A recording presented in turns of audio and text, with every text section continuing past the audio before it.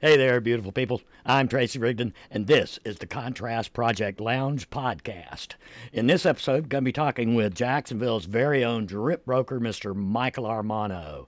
We're going to be talking about bespoke tailored suits and threads. Are y'all ready for this? Let's go.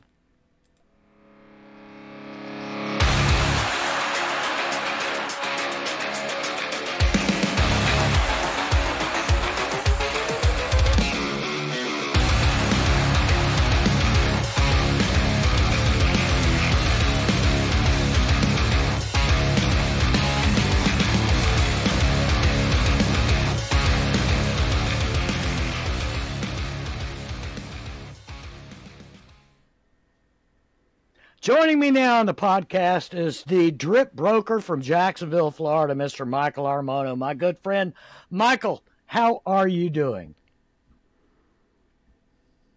I am doing very well. I'm trying to stay cool this summer. As you can tell, I do that very well. I look cool. I stay cool.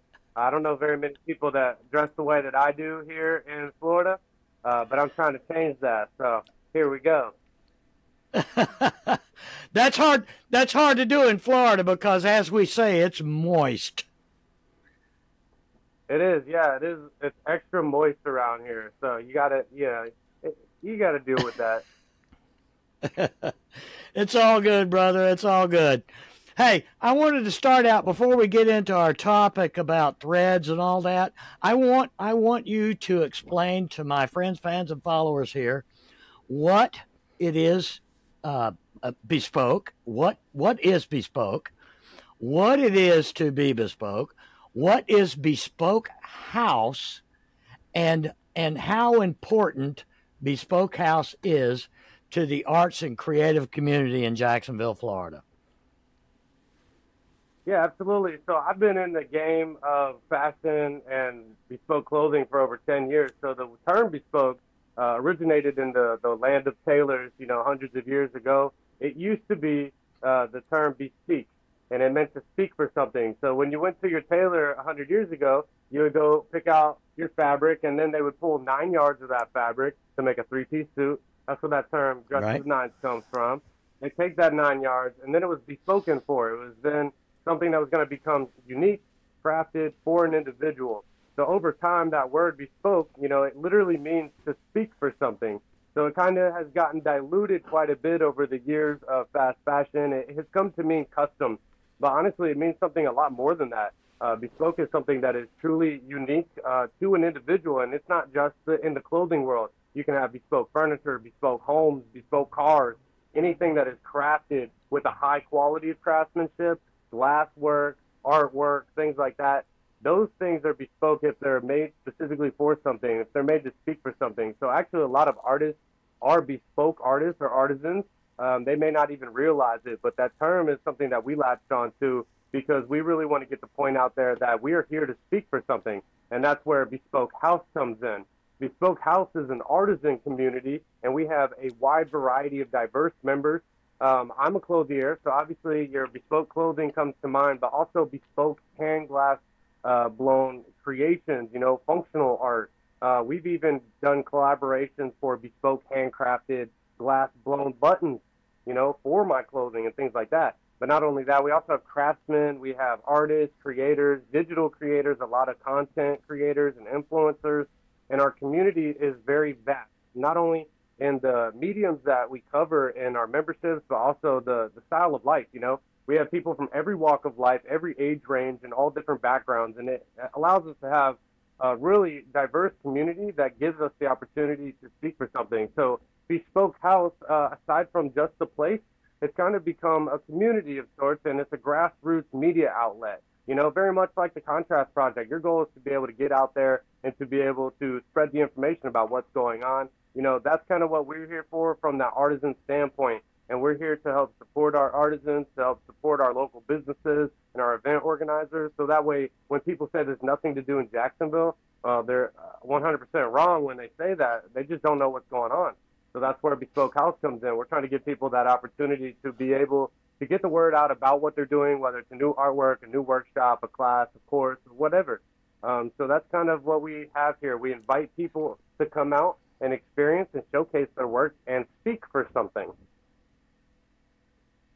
Absolutely. And it's a wonderful thing. I want to tell the people that are watching or listening right now, I have personally been to Bespoke House, and I find it to be a remarkable new thing in Northeast Florida, in Jacksonville. You've got so many different, like Michael was saying here, you've got so many different people there. You've got not only the painters and artists and creators of all kinds, but you've got people that are into gardening, people that are into food creation, Fist Pickle Glass. Those guys create some amazing stuff. I mean, it really is a hub of creators. Yeah, and one of the biggest things that we enjoy about this is because it's so diverse. We have a garden club that meets every Sunday. We have different meetups, and we have Bespoken 4, which is like an open mic style event for one and all. There are a ton of different events. We're actually going to be hosting film festivals coming up. We're hosting immersive exhibits. Our goal is to be able to make the experience out of it. It's hard to get people out, especially at this time in the year. We're in the dead set of summer. It's the dog days of summer. Oh, yeah. So really, for us to be able to energize our community, get people excited about what's going on in the community, and being able to help support our artisans all along the way, local businesses and event organizers, that's huge for us, because we are all independent artists of our own. I'm a clothier. My business and my success is the own thing, so I have to focus on that. But with all the time and energy that I have outside of that, I'm trying to give back to the community, and all of our members do the same thing. So we're always looking for ways to help support each other, collaborate, create new things, or even challenge old ideas and concepts. You may think, oh, well, this is the only way to do something. But nowadays with technology, opportunity, resources, the sky's the limit on what we can create together. So this is a place where you can feel comfortable with, you don't have to keep a secret. You don't have to keep secrets here. You could just talk about your ideas freely. You can collaborate and expand on those thoughts, and we're here to support those endeavors. So it is nice because it's just a little safe haven that you can come spend some time at, and you don't have to worry about, my next big idea is going to get scooped by some tech billionaire. You're not working in that high-stress environment. We try to cater to the artisans and what their needs are. So the more diverse our membership is, the more offerings and resources that we're going to be able to provide, because we can lean on the specialty of our members. So I don't have to worry about, how do I offer the best this and that? All I have to do is curate the people, the services, and the products to be able to offer these fine things out in our community. And I just have to highlight the people who are already doing those things. Yeah. Absolutely. Absolutely. Okay, Michael, let's move on and talk about the main topic. Well, you and I had discussed earlier, and we have in the private group for the developmental group for the podcast, talking about Threads, the Threads app by Instagram, Meta. And, as a clothing designer, a creator, a member of the artist community, basically, how do you envision Threads and creatives in terms of showcasing their work on connecting with their audience on Threads, the app? Yeah, absolutely. So I think we have a really great opportunity with Threads. Mainly if you look at it from an artist standpoint, it literally is a blank canvas at this point, but it is a blank canvas with a built-in audience of millions and millions of people. And the beauty of Threads is that, for the most part, your following, your really, really close followers, the people who are engaging, the people who are commenting, sharing your stuff, your actual supporters, they're going to follow you to Threads. And that's one of the biggest things, is because you may not have all of the followers and the numbers and, all the analytics and insights that you have on, your normal Facebook page, your Google, your Instagram. But what you're getting in Threads right now, because it's in such an early phase of its lifespan, you're getting a fine-tuned, honed-in audience of people who directly support you, okay? So with most of these media channels and digital outlets, we tend to cater, to these caricatures, if you will, right? My Instagram is a little more reserved, whereas my Facebook is a little more sassy, but I have to say, somewhat, mildly inappropriate. You know, like I can't get too crazy on Facebook because I don't like that. I can get outlandish on Twitter, you know, uh, but the people who would follow me on Twitter may not be the same people who follow me on Facebook or Instagram or what have you. So then you get to Right. this position where you're basically splitting your own self into these different caricatures of yourself, you know, and you're kind of playing these Right. roles in these different things, you know. Imagine LinkedIn, you know. LinkedIn are executives, business professional, HR directors. These are people who make millions of dollars. They're professionals. They're not going to LinkedIn to be entertained.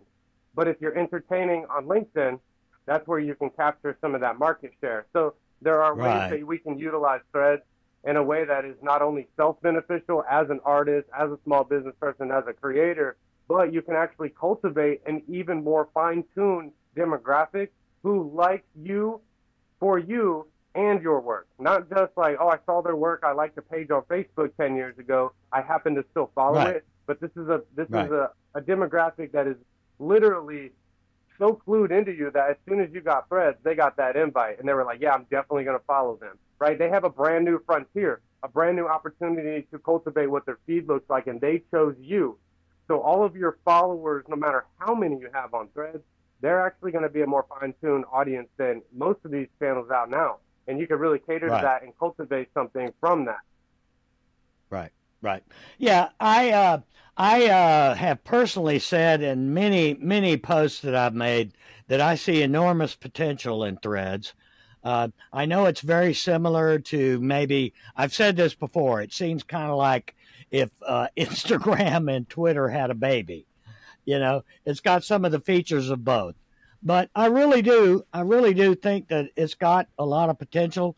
And I know that a lot of people have said that, you know, since the newness has worn off, that Threads has dropped in its usership per week by about 50%. And honestly, that's to be expected. To me, that's to be expected.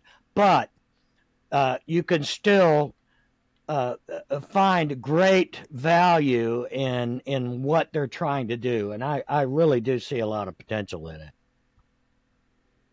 Yeah, absolutely. And that comes to one of those things when you're a business or an artist or an entrepreneur.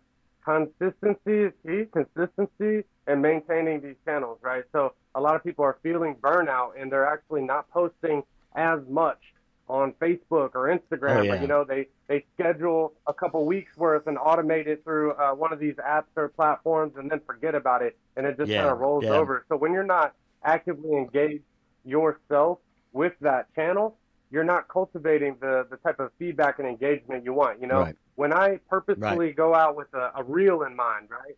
I'm going to go and I'm going to shoot this reel and I'm engaged and I'm activated in creating this content and then I'm putting it out there.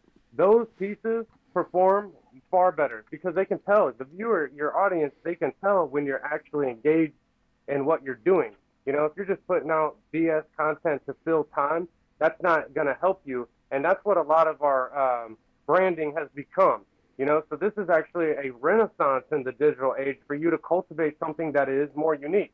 You know, and like being able to stay consistent on that is an excellent thing. If you're feeling burnout on these other apps, Threads is actually a really great outlet because it's less scary, right? Your whole market, your whole demographic, your whole audience, they're not there, right, to judge you, to talk about you or think about you some type of way. So that's less nerve wracking. And the user interface is actually very intriguing how they designed it. And, you know, I feel like they right. definitely pulled a lot of this from the Twitter aspect, you know, as far as how it operates. Sure, But it's very sure, simple. sure. You know, colors are very comfortable. It's dark. It's pleasing. You know, there's not a whole lot of distraction and flashy this Right, and that. It's a very right, simple user face, which makes it a little easier to talk to. You know, so like if you're feeling some type of way or you're wanting to express yourself as a human being, it can be scary to do that on your big platforms. But if you can pop over to Threads right, and say, hey, real talk, you know, this is what we're feeling. I right, know a lot of you feel that way. What are your thoughts? You know, you can actually start a more personal conversation. You can actually start something that's going to engage you more, and your audience is going to feel for you, right? They're going to connect with you. right, You're going to be human, just like they're human, you know? So to give them that opportunity to see you not as, oh, I'm this the suit guy, you know, or I'm the guy over at Bespoke House, but like I'm actually just Michael, you know, I'm a human being underneath it all. You take all the hashtags of the different characters that I play for all the different brands and organizations and people that I hype up in the community. There's a person underneath there, and your audience wants to know that person. You know, so that's a really, really great opportunity for you to let loose a little bit and show a little bit more about how you're feeling, what your struggles are, what your resources are that you're looking for that you need, because all it takes is one person to see what you need, and like there could be help out there, right, for whatever that is. Yeah. And the thing about Threads right now is that your audience, like we mentioned earlier, they're tied in, they're direct to you, they're interested in supporting you because of how they found you at this point. So your market on Threads is probably your most opportunity to engage people for a lifetime and earn clients that are going to stick with you and support you for a good long time. And you have to understand that I was going to say that meta is huge, right? Threads isn't going anywhere, right? So it doesn't make sense, you know, even if you got on, it's whatever. Like they have the money to bankroll this, whether they're successful or not. It doesn't matter. So let's take advantage of it and let's cultivate what the thread is going to look like. You know, as artists, we can all collectively decide that, okay, the creative class is going to speak on Threads. Like, that's going to be our platform. That's where we're going to have the conversations, and we're going to be real with it. So then you can bring the creative class together and then give them a forum, much like what we're trying to do at Bespoke House, you know, but like, let's use this channel that Zuckerberg has built up for us, you know, whether they stole the algorithm and the code from Twitter or not. Who cares? It's two billionaires going at it, but like we're all out here and we're the people that make them all that money. So we're the content creators and they need us and they want us to make more content. So if we're going to make more content, let's not just give them what they want. Let's take advantage of the opportunity and get what we need out of it. So what do we need Threads to be? You know, what type of things and conversations do we need to have on Threads? I think we're actually seeing the results of a lot of that with the Actors Guild strike and the Writers Guild strike. The conversation is moving on Threads because a lot of the creators and influencers are on Threads. Right. And one of the big things I want to emphasize too is that while on Threads currently, you see an uptick in the number of people that are doing this no Democrat left, you know, lower than whatever, I'll follow you, follow me, all that stuff. And I'll be honest with you, I will follow a lot of people that follow me. I get that, okay? But this follow me, follow you thing, you know, it does get irritating. That's on everywhere. That's on Facebook, Instagram, and now it's infiltrated over on Threads. Yeah, and when I see those threads on Threads that are just completely political, that they're just just pounding the anti-Trump message, which honestly I'm an anti-Trumper, but honestly I get tired of seeing those things every single goddamn day, and I think that maybe people misunderstand what the algorithm is doing when you continue to like for like on that shit, because quite honestly, it goes back years. Instagram will tell you if you start following people just to get followers, you're going to follow into a negative algorithm. Yeah, for sure. And that came with a quickness too. You know, it didn't take but a week into it, and you start getting these bot accounts and follows and this and that. Now, one thing it took one day. Yeah, it took no time at all, and that's the thing with new technology. It's all going to follow you. So, what I have liked about Threads is that you can't, as far as I know, I dug a little bit, but I can't see who other people are following, which I think is fine. And I think they tested that with Instagram, where they were trying to, you know, it would show you how many likes you got, maybe, but it didn't show you who they were and that type of stuff. And like, I like that because if there's one place I don't want to follow everyone, it's Threads. Because that's like, I'm trying to cultivate it as a safe haven for my voice, you know, and so far I've used Twitter in my life so far to be chaotic, right? Because that's what Twitter is. It's the Wild Wild West.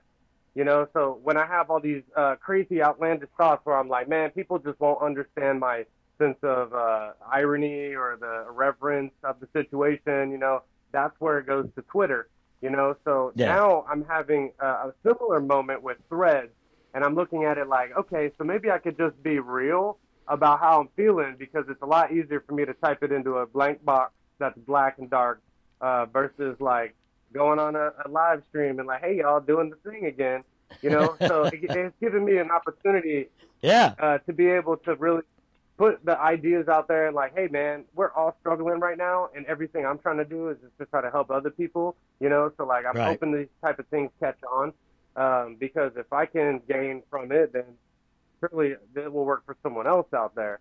But I think there's been a lot of success with the creative class moving into this new frontier and being able to control the conversation, especially when it comes down to what we're, you know, battling with right now, and it's getting paid. You know, so Facebook is doing the exact same thing with this Threads app. Right. You know, Right. they're going to make money because we're there. Okay, so we Right. control Right. everything. So if the app Right. is not entertaining, it's because we're not there to entertain. So if they want us on the app, then they need to be able to figure out how to pay us, you know?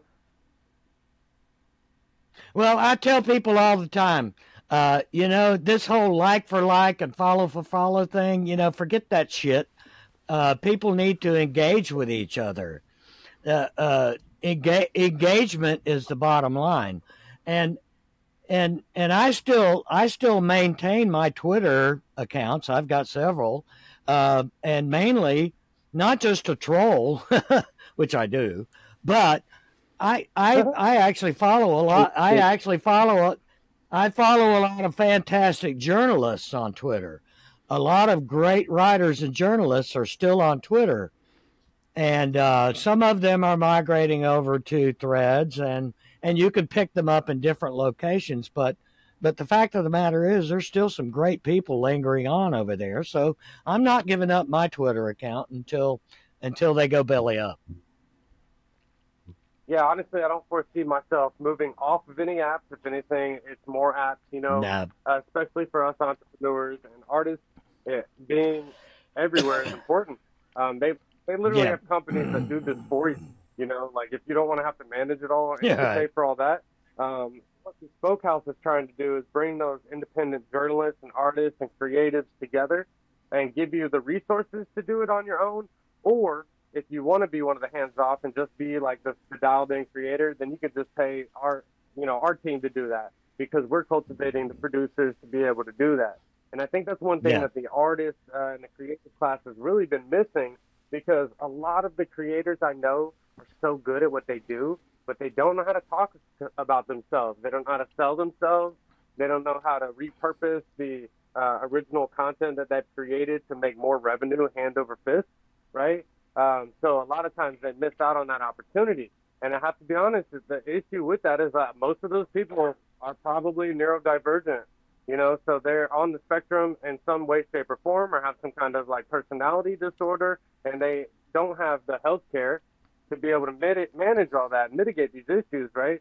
So that's one of the things is like when I see people talking about politics and all this stuff, I always dial it back to the real issue, and it has nothing to do with the politics because it's blah blah blah over this and that. It's the core issue. Like, what are we actually talking about here? It's health. Right. Are the people healthy? Right. You know, like, are we taking care of our people? So, like, if people are burned out on your social media app, and you're like, all right, the way to cure that is to launch another social media app. Well, I think you might have missed the picture about what we actually need from these apps. We're not getting the community we need, but we have an opportunity that they've already developed and built. You know, they spent all the money to do it. Let's just hone in and take advantage of these platforms and use them for the way that we need them used, not for the way that they want us to use it. You know, one of the best examples of this is with Kick.com. So this is a new live streaming app, and they're backed by an online gambling company of some kind. You want this? Take this. So they're backed by an online gambling company. It's called Kick.com, and they pay 95% of the subscription fee to the creators. So for every $5 subscriber you have per month, you get $4.95. And they're backed by an online like gambling company. So, you know, they got the means to be able to keep this thing going. But they are very creator friendly And we're seeing a lot of people jump off of Twitch, which has for a long time been the top dog in that arena for live streaming, especially for gamers and things like that. And Kick has basically started to take over on that, because now Twitch is actually making it exclusive. You know, if you're on Twitch and they catch you streaming on another platform, you won't get your revenues. So they're trying to make it exclusive, and that's just not how humans like things. We like freedom. We like choice. You know, that's kind of how our whole country was founded, to be able to give us these opportunities. So people are getting off of these old platforms, and they're getting on these new platforms. So with this opportunity we have with Threads, I think it's the perfect time to reclaim it for what we need. So that's exciting. You know, I'm definitely going to continue using it. I encourage anyone to jump out there, at least to have a void to shout into. You know, like, because if you're burned out on social media and you're going through your feed and you're doom scrolling, you're seeing all these things that are happening, and you don't actually do anything yourself, you know, like, stop. That's not healthy. You know, go be a creator. Create more than you consume.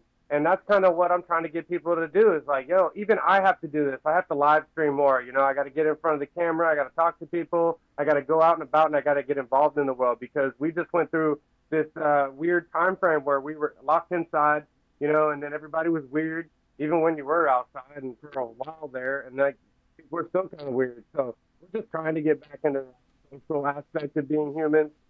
Why not use the social platform to help us reconnect versus it being what it has been, and just like a mindless entertainment, so I can forget what's going on around me. You know? There's actually a lot of cool stuff that's happening now, and again, and more so now than it has been in the past few years. So I think we have a great opportunity to take advantage of the conversation and move it in a direction that we want to have. You know, Hollywood right now is trying to give, if they take over the AI, imagine this, you turn on Netflix and you tell it what you want to watch, right? And you're like, oh, I want to watch a funny movie with Bill Murray set in Cancun, you know? It can whip up a little thing and AI feeds you a thing, but that's just recycled information, and there's no real story or creativity to it. And it very well could be entertaining, but that's all it is entertaining. So it's just like basically numbing your brain, you know? Like, you're not getting any anything real out of it, you know? You're just forgetting what the world is like. You know, we've seen this in Pixar movies, you know, like it's not that hard for us to figure out. So I think it's important to be able to say, no, you actually need the creators, and if anyone needs replaced with AI, it's CEOs and executives and data analysts, and like there's so many like tactical, just like plug and play jobs that AI is actually way better suited for. And AI itself has even admitted that it's not great at creative gigs. You know, like, you truly need the human aspect for this. So, I've long been using generative AI, and I see it as a working tool. It can be abused. I know that there are currently issues in Hollywood where people are being sued. Chat GPT and the owners of that are being sued by some of the actors. It can be abused, but I see it as a tool, and it can be used as a tool without plagiarizing anyone's material. Now, one thing I do want to ask you, Michael, considering the vibrant artist community in Jacksonville, let's get back to the subject of Jacksonville.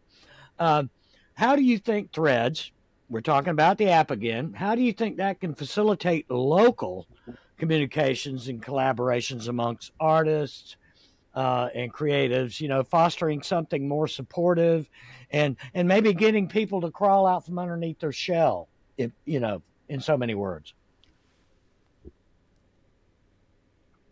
Yes, that's an interesting question, because the challenge with Threads right now is that there's really no collective voice or way to organize particular groups, you know? So I guess we would have, it's the same old game, right? You have to pick something that people are going to follow in a hashtag format. That's still the technology we're using. It's 10 plus years old. You know, we're just calculating keywords at this point.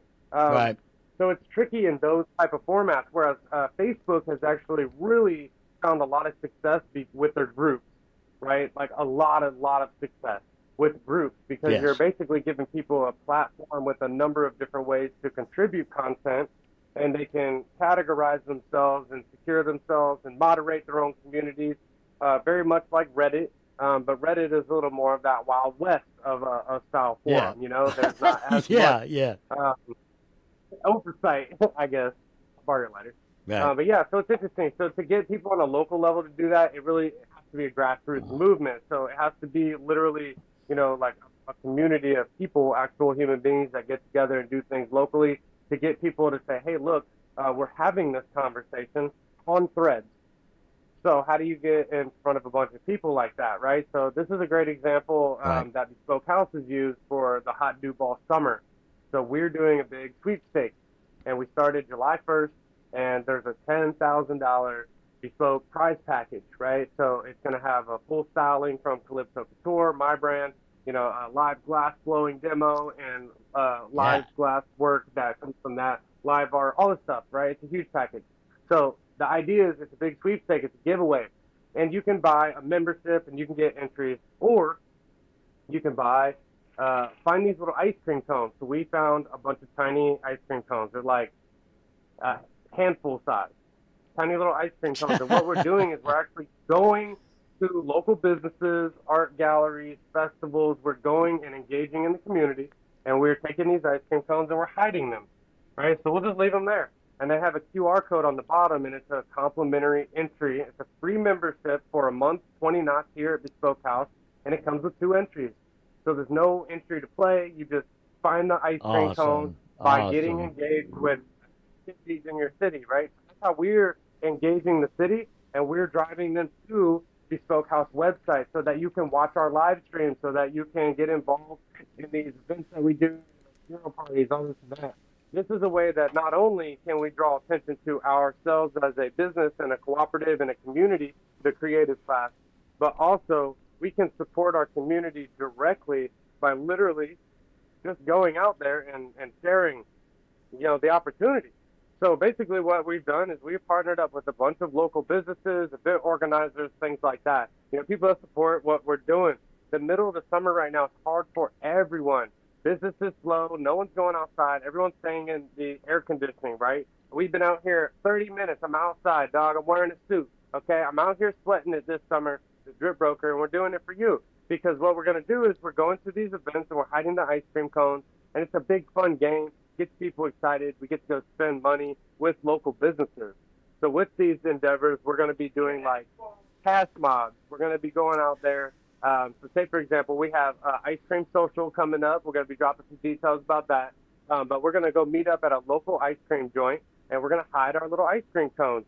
And then not only that, but we're going to encourage all of our people that are going to come join us that day to bring a $20 bill and then spend that $20 with that local business. We're going to have artisan vendors. We're going to have a community. We're going to have little performances, stuff like that. So the idea is that we're trying to get our community engaged in the slowest and hardest time for our city, right? Most of the Midwestern states and the cold states, they do this in the winter time, right? They struggle in the winter because everyone stays at home. It's cold. No one's going outside. We don't have that. We struggle here in the summertime. And while most, companies and a lot of stuff, like we get tourist business, and that's like our saving grace here in Florida, that we have tourists that come here. They don't know how hot it gets. They just come out here and sweat to death, and then we send them back home, so whatever. But yeah, I mean, this is a way that we're getting our community activated. So you could utilize a very similar technique to be able to engage your community. So not even here in just Jacksonville, but beyond. If you're trying to get people connected, you got to find a way to connect to people, right? That's the first and foremost thing. If you want people to pay attention to what you're doing, you have to pay attention to what everyone else is doing, because that's how you really support a community, right? We don't really have this competitive mindset here. I would happily invite other clothiers and other designers and people that you would think are like conflicting. I would invite them happily to come check this place out because they aren't my competition. There's enough bread for everyone. It's all eat out here. 1.5 million people in just Jacksonville proper, not to mention all the way around the first coast. And we have like 2,000 people a day moving in to the Northeast Florida area. This is an opportunity for young business entrepreneurs, people who may have worked for corporate all their lives.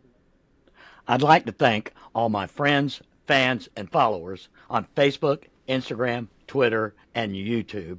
All of you. And those of you who are not already following us, please like, share, comment. And on the YouTube channel, like, share, comment, and smash the subscribe button so that you get all the new episodes.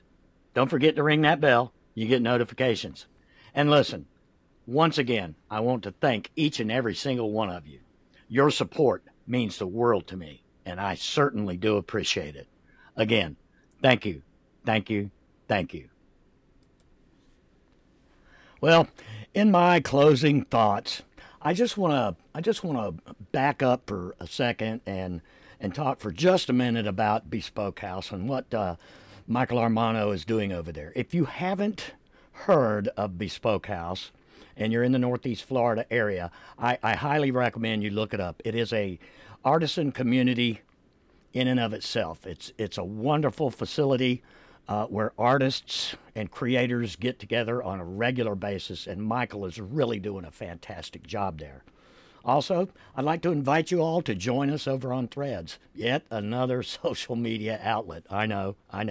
And the newness has worn off, and we'll be talking about it quite a bit in upcoming episodes because I do think that it is something that's going to make its mark in social media. Well, like I say at the end of every episode, always remember, take care of yourselves and each other. Until next time, peace.